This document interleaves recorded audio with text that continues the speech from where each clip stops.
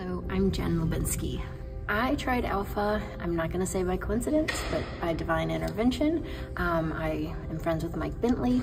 He was talking to me. I was going through some dark, lost times, a little lost, a little confused. Haven't been to a church in 20 years. And he said, hey, I'm doing this new thing. It's called Alpha. Maybe you could benefit and come and join us and see what it's about. So I said, sure, let's give it a try. I knew Mike. I knew he was a safe person, a safe place, and that I would not have anxiety going.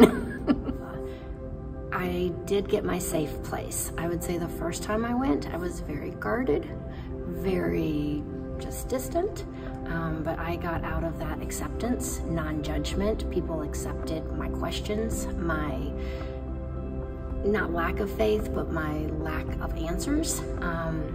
I got a group and a community that I can now go to. I still haven't gone to church, but Alpha is my church for now. It creates a wonderful place for me that I feel more connected. I feel that I belong to a church, even if I don't go to a church. And it's given me a little more clarity and closeness with who I've always had a great relationship with, which is God.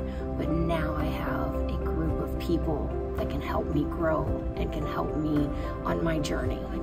I would really encourage people to do Alpha. I would want someone else to do Alpha, and I would suggest it, mainly because it really did help me in a lost time not be lost. It helped me find myself, it helped me find some answers, and it helped me find some guidance.